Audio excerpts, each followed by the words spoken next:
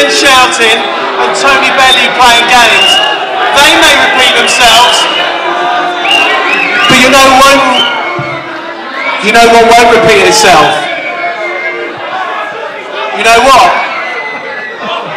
This time David's going to win. This time he will, because you know it as well. You know it. You know it. You know it. You know it. You can kid yourselves all you like.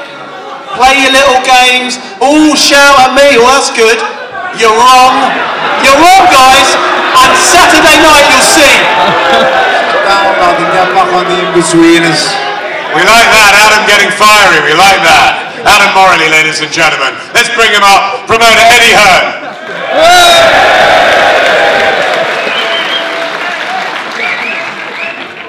Yes, Liverpool. I wish you could come every week. It's the only chance I've got of getting cheered. I don't know what all that was about, but let's talk some truth. Let's talk some sense. Yeah. And what I say is this. This man has got a set of bollocks on him. And I've never seen him so confident before. And I know David's in great shape this time around. Whether he was last time or not, we think he was. But I'll tell you one thing now. I have absolutely no doubt that your boy is going to win this fight on Saturday night. I see a different David Haye this time around.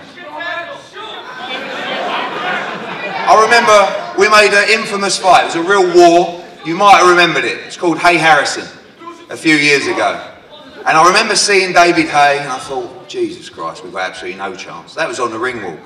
But I don't see the same energy. I don't see the same confidence. I'm not sure I see the same look in his eye. The suits aren't as good either. But we know we have a real fight on our hands this Saturday night at the O2 Arena. We've got a great undercard. We've got Paul Butler from up the road challenging for a world title. We've got John Ryder against Jamie Cox. We've got Martin Ward against James Tennyson. We've got Big Joe Joyce in his big first title fight against Leroy Thomas. We've got Joshua Buatsi. But most of all, he's not my fighter. I'm fine with that, you know. But most of all, we have a brilliant rematch where this boy will give every heart, every inch of his heart, every inch of his soul for you, for him, for his family on Saturday night. And I promise you, he will not let you down. So let's hear it for your boy. It's not coming up now, but I want a round of applause from anyway. Liverpool's own Tony Bellew.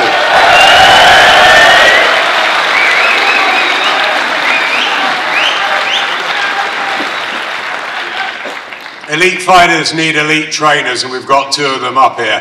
First of all, let's give him a warm welcome. He's a legend of the sport. He's been brilliant in steering Jorge Linares through to the very top recently. He's a wonderful, wonderful man and trainer. Give him a big welcome from Liverpool. I know you will. Ismael Salas.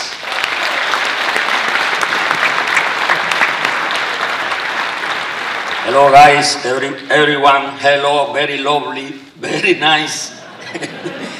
Anyway, I'd like to say to everyone, we've been working to give the best for you guys. You deserve to have a very great fight.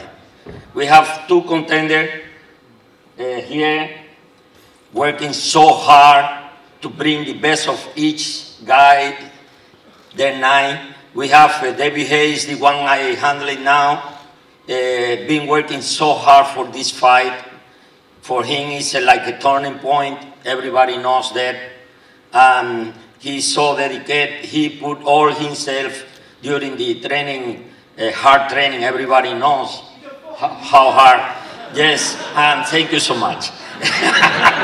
Anyway, we will bring the best of David Haye. Please, wait and watch. Thank you so much. Thank you.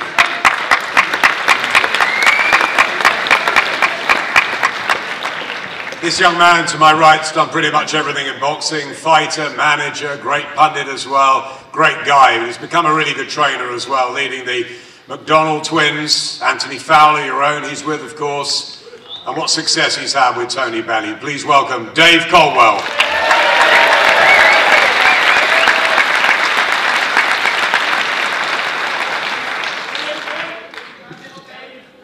Thanks for that. Cheers. I was expecting that.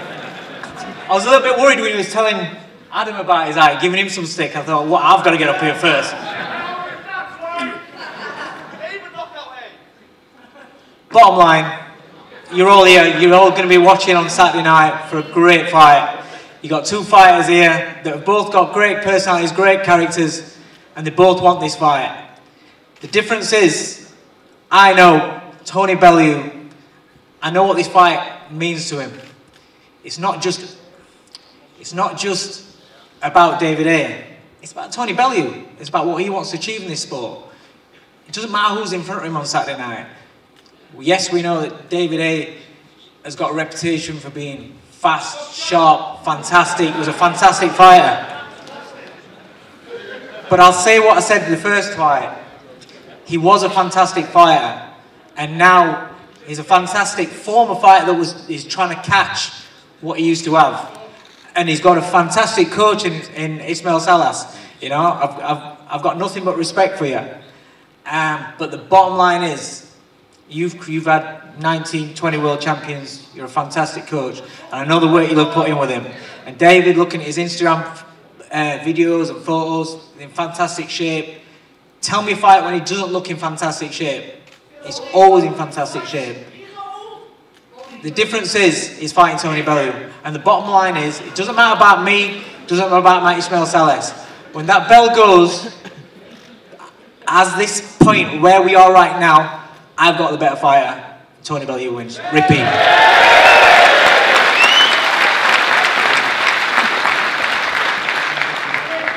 Okay, let's bring him up. One of the most exciting cruiserweight heavyweights of the last 10, 15 years. Enigmatic, charismatic, and he's coming for revenge. You gave him a great welcome last time. Come on, do it again. David Haye.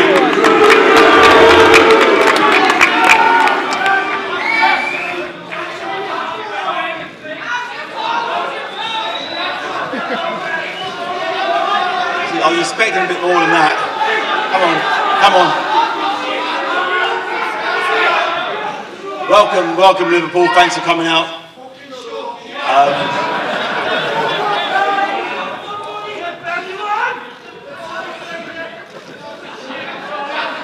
Last time round, I was a bit angry.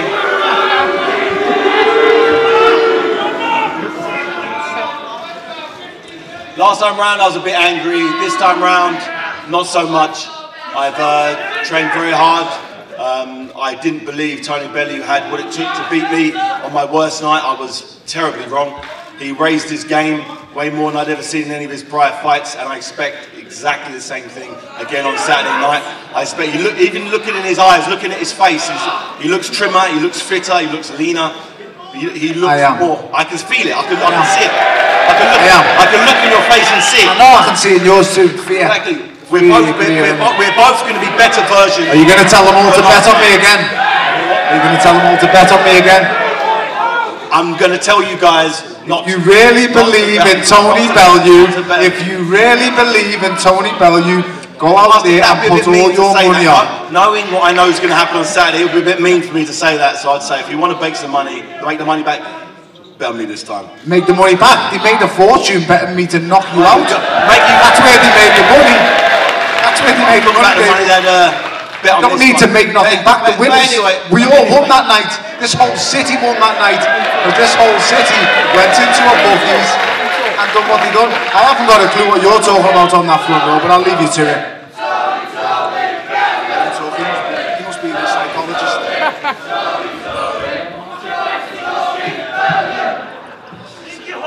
So as I was saying, I know we're both going to be better versions than we were than the last fight. And the last fight was a cracker. Everybody had a good time. Everyone enjoyed it, apart from me. And I'm going to say, I'm going to do what I tried to do last time and failed miserably. And you guys are going to, unfortunately, see the end of Tony Bellew. My speed, time, and his back. I'm faster, sharper. Just like last time. Go back. Just like last time. I'll make it 2.0. It's 10.0 this time. 10.0. Must be 25.6. 62.9. You made more comebacks than fucking Bruce John McLean. I have, and this time is when it all clicks together. I'm feeling good, and make sure everybody tunes into this fight. Tune in. It's going to be very, very fun, very explosive from the very first round. So I love you all, and enjoy your evening. Peace out. Peace out.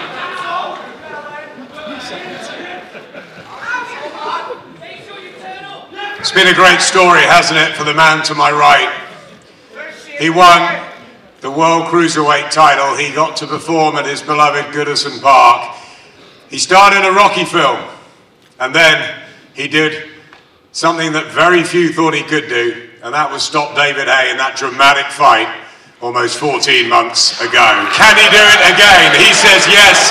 He says repeat. He is your own Tony Bellew.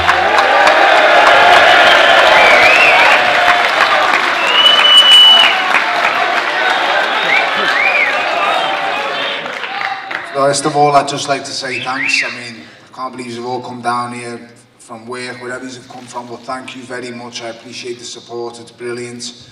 We're Scousers, and that's what we do. We support our own. Thank you very much, lad. Thank you. First of all, I'd just like to thank Will, out of the in-betweeners, for giving me more motivation.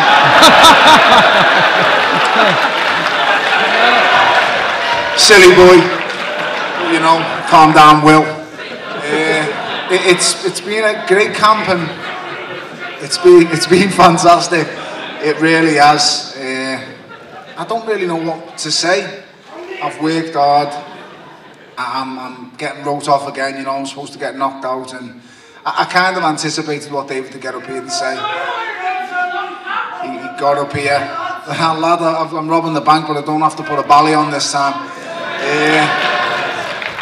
David was amazed that I took the rematch. I knew he was by just the fact that I turned up and done it. So I'm doing it. I'm going to do exactly what I done in the first fight. You're going to miss, and you're going to miss by miles. So expect a cagey start. David will show me the respect that he should have shown in the first fight. I'm pretty sure Ishmael has watched me an awful lot. He's a fantastic coach. He's trained many world champions. I'm amazed that Jorge is not still with you, an amazing fighter in a truly amazing fight. So I'm kind of gutted for Jorge because he was progressing at an even better rate under your tuition. So it's a shame that Jorge Linares is not under your tuition no more, but he doesn't detract anything. You're an amazing coach, had an amazing career, as has David Haye. But on Saturday, mate, it comes to an end. It really does. And for the first time in your whole career, you are actually fighting for your career. Not even injury saves you this time, David. For the first time in your whole career, you're going to walk the ring and think, if this goes wrong, nothing can save me. And let's not mix it up. I've done this 5-6 times. And I know the pressure that brings to you. I know the kind of atmosphere that can generate. And you're in a lot of trouble Saturday, mate. You really are. I don't need to. Before the last fight, I never needed to hate David, and I never needed. He's got this belief I was trying to wind him up. I wasn't. I just told him a few home truths. The fact of the matter is, David isn't back to win world titles. David is the man who's back to rob the bank, and he's trying to do it with as little risk as possible.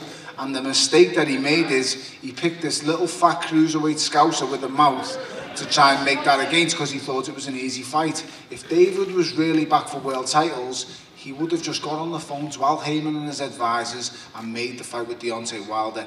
But the sad fact of it all is, David wants to fight crabs and little fatties. And the bad thing is, I fall into that category of little fatty. I can accept it. Like I said, I'm a realist. I'm not a fantasist. David is living in fantasy land if he believes he can become undisputed heavyweight champion of the world. Because on Saturday night, David gets his ass smacked and put back in his box. And that's how it's going down.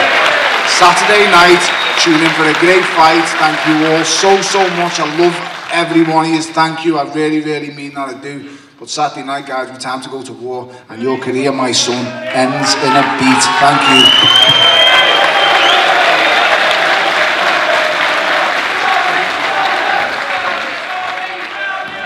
Okay guys, it's your press conference, your fan rally, so let's get some questions in from you. We're going to get a couple of mics around. Put your hands up if you've got questions for David, for Tony, all the coaches, or Eddie, or Adam, whoever you want to speak to. Just keep it clean if we can. We've got a lot of cameras out there, so keep the language clean, but ask whatever you want to ask. Even though he wasn't respectful to all you guys last time, laboring all those retards, scousers, scumbags, whatever, just show this gobshite a little bit of decorum, or that we listen, we're good people.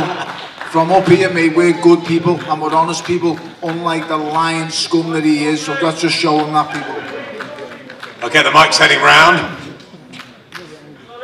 Mike, have you got one there? Okay. That's it. Right, sensible questions only, please, lads.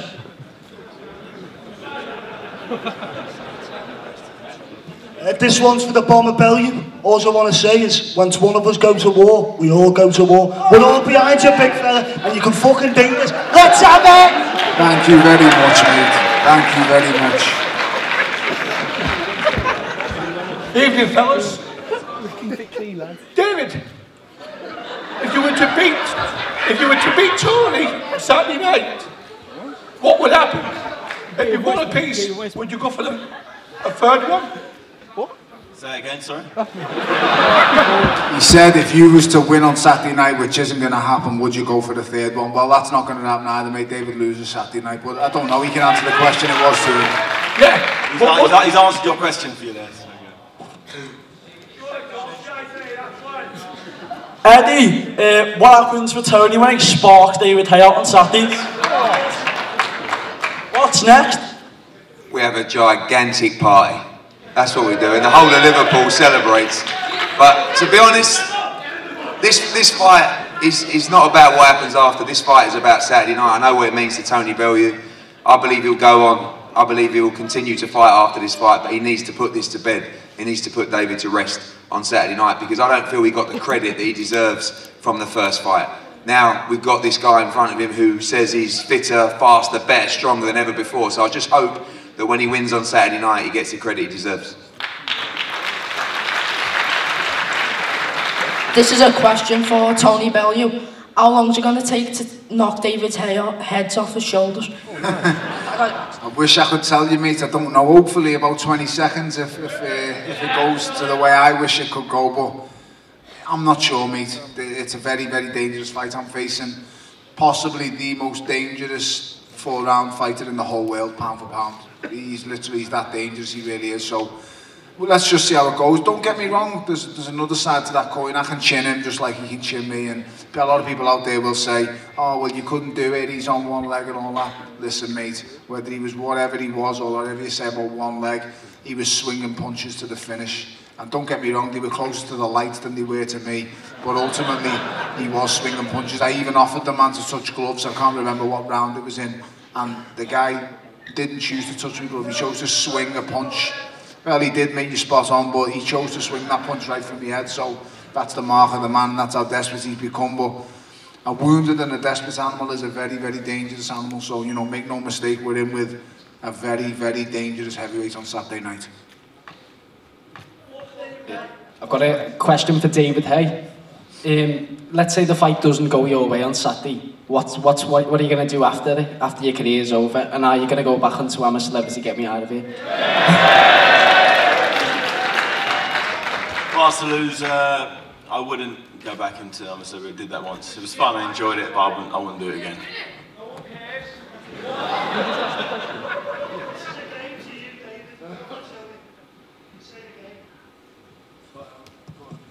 Hello. Question for David. David, the last fight, obviously the injury, the leg, that was pretty nasty for you, but the way the bomber came out and the way the bomber controlled those early rounds, obviously it's been discussed over a few different videos that are on YouTube, and certain people had different opinions, but we all had him up 3-2 by the 5th round. Were you surprised by the way that Tony came out and the way that he attacked that last fight? Your scorecard 3-2 to him didn't reflect the 3 judges' scorecards, which are the only ones that matters. He won the first round, I won 2, 3, 4 and 5, and he won everything from 6 onwards. That's the official score. It's not my opinion, not what I think, not what you guys think. It's what the actual scores were. So, and what's the question? Would you ask?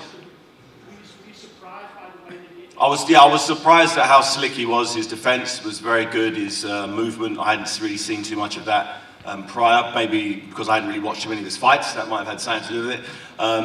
I didn't think he could do the things he did, and I was impressed. Not at the time. I was pretty frustrated, to be honest.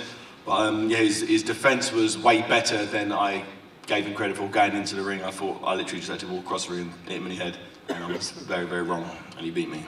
Am I not the worst world champion in the world anymore then? Clearly not, you beat me. Thanks, mate. You're damn made up with that. I'll sleep well tonight. You've proved me wrong. No, it's not about I'm just saying, you just said I was the worst world champion that's ever lived. And that was before you beat me. I know, I'm just saying, I just can't believe how the drastic turnaround is coming. You know, it's amazing. Thank you All very right, much. boys, calm down, calm down. Tony, a little question to you, my mate. Look, don't really want to talk about this fella, but I'm curious about another fighter. Yeah. If a certain other fighter from Canada, Adonis Stevenson, was to step up to cruiserweight at some point, would you chase that rematch? Oh, mate, I'd love to. I really, really would, but I was beaten by the better man on the night, and I don't really make many excuses, you know. Yeah, a lot of that, though, it was the weight thing as well, yeah, you know. I know, everyone will say that, but listen, I'd rather just say I lost to the better man tonight, but I would love the opportunity to face him at cruiserweight. I'm the WBC Emeritus champion, and I can call upon my shot at the WBC main belt at any time I choose. I think you could beat him. Thank you very much. I think I could chin him as well, but it didn't work out that first time, mate. He got me first, well, but listen, that's boxing. Yeah. Thank you very much, though. Last couple, guys.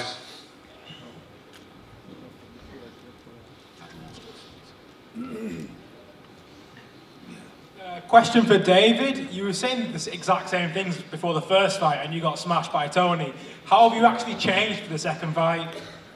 I believe I'm in better physical condition. I've done... Huh? What was that? Fat. I love boxing. Yeah, I'm in better physical condition, mentally, physically, in every aspect, I believe, and you'll see the difference. So this time I won't get smashed, as you said. David, just a question. I mean, how could you possibly be in better shape? Because in build up to the last fight, you said you was in the best you've ever felt. They were your exact words in the press conference the last time. So I'm better than that now. I don't understand you how. Be better. How? You'll see. I don't want to tell you exactly how it is. I'd like to surprise you. Oh, thank you. But I'm not. It would be a nice surprise for you. It just, I mean, last time it was such a, you know, the miracle powder. I don't know what it is, but you know what? How do you go from your best ever camp? I mean, listen, I'm not going to sit here and lie to you. It hasn't been my best ever camp. I've had camps that are better, but then I've had my worst ever camp and I've my craziest ever result. I'm just confused. How does your best ever camp then just get better again? I don't understand that. I mean, if you could explain it to me in layman's terms. If this drink is the best one I've had today, tomorrow I can have another one, it'll be better. That's it. Sometimes things get better sometimes. And if this one is better than the last one. If it's the same drink, it doesn't get better, mate. It has to be different. It tastes better to me. It's the same drink, you're the same person. You was the same person on March the 4th, you're the same person now. You just, if anything, Saturday night you'll see how much better. But I'm just saying... You can tell me afterwards what you think it's better. I'm just saying, mate, you know, it's like me saying, like, this drink's the best and this one's even better. It's crazy, mate, it's the same drink. I mean, I'm looking at the same man. You're not... I mean, what the fuck have you done? Jumped out of one body and jumped in another? You're the same 38-year-old David-HAYE, mate. I'm sorry, but I'm just like, you know what, you know... Oh, sorry, 37, you know. I mean, you look 40, but, you know, man, that's not me. I'm just saying, I can't understand how interesting it is. So, man, I'm just asking a question. I mean, facts. Just asking. What is it? Facts. It's not really. It's not me. No, well, I'm just saying. I mean, if you can't answer the question, don't worry about it. It's like the same question I asked you on Gloves It Off about if you genuinely really want to fight for the heavyweight championship of the world, and you couldn't answer me then. You're not interested in heavyweight championships, David. You're the one who accused me of robbing the bank, but in reality, you're the brother robbing the bank. So, you know, I just wish you'd answer the questions. I mean, I'm trying my best here, but like I say, it's not working. But you know, if you don't want to answer the questions, no problem. Okay, final prediction time. Let's get a last line from Ismail Salas about how he thinks the fight's going to go. Okay, guys. as Tony Bellew said, we have one BELLEW-HAYE, the best 4th rounder in the world. Okay, that's good. But I don't just think he's. I just think that's how. Yes, very good of you. Let me say what you say. You speak out now. It's my time. Oh, sorry. Anyway, you listen up. We have. No problems, Mr. Miyagi. If you have a little respect yourself, Sorry, just shut up. So you have the Mr. BELLEW-HAYE 4th rounder. Very good of you, but don't forget, now we have the best physical trainer who put BELLEW-HAYE with the 4 more round. And you have one in Mael Sala, he will put the another 4 round. So for you will be, baby, 12 round. Make sure I lost. Was it 4th round, 8th round, or another 4 round? I'm sorry, mate. So 3 for 4 is 12, baby. Thank you, boss. Let's see you can hold it. Wax on, wax off. Yep. Okay. Dave Caldwell. How do I follow that? Well, I'll tell you something. Tony Bellew's, I think, I don't know if it was David or somebody said that Tony Bellew was brilliant at getting people under people's skin. Jesus, you have been the coolest man at these tables all the way through. Tony Bellew's got on the coach's skin. Sooner or later. You must have got that. We just got it. Yeah. Trying this, I wasn't trying. He's a fat, don't worry. I'm an amazing coach, man. I can't give him any more blood than I can. I'm going to insult me and say things like that, then I'm just going to ask him to wax on, wax off. It's not my problem. I ain't done much wrong. Still an amazing coach. Very good entertainer. Thank you. The bottom line, try to do your thing on Saturday, baby. It will do, don't worry. Okay. Don't worry, it will do. So all the good will be for all of you guys. Just to inform you, Ishmael, this fat kid always turns up. Yep. Always. Yep. And wait for it, baby. Wait for it, baby. Have you done? Can I? I mean. Right, cool.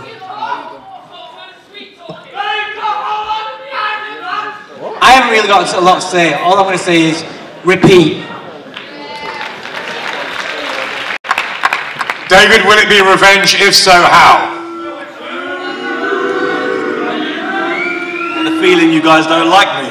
I'm really getting that vibe. But anyway, how I will get my revenge. It'll be with speed, timing, accuracy, conditioning. It may not be early, it may be late. It's not early. It may be very late. Really? I may be aiming to do something I've never done before. Normally I've always aimed to take people out early. But I might do something different this time. Not going to get drilled to the floor quick then. I might try something different. It might be very, very interesting. So make sure you tune in Saturday night, Skybox Office. Do not miss it because it's going to be pretty epic. Thank you very much. David, finally, will you knock Tony Bellew out?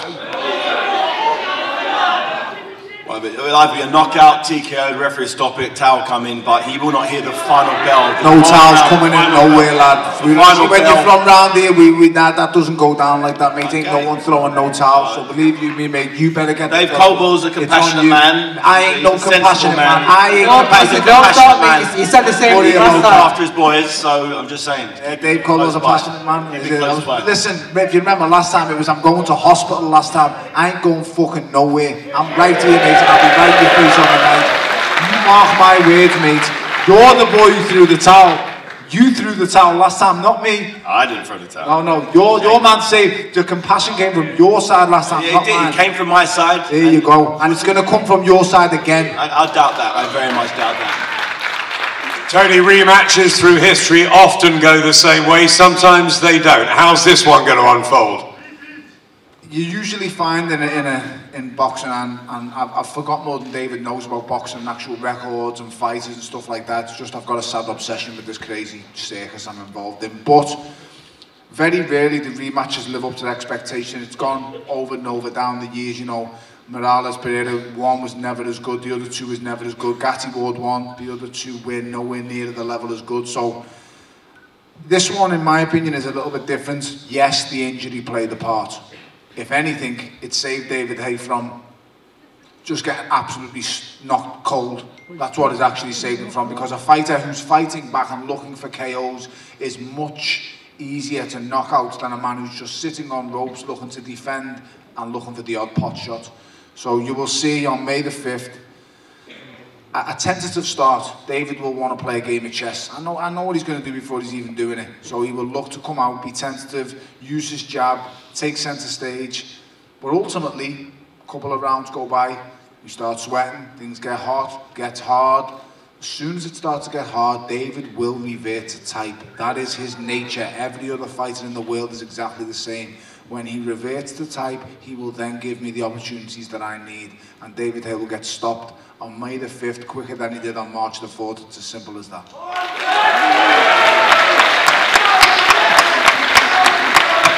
It's been fun, hasn't it? Let's bring them together for the final time here in Liverpool.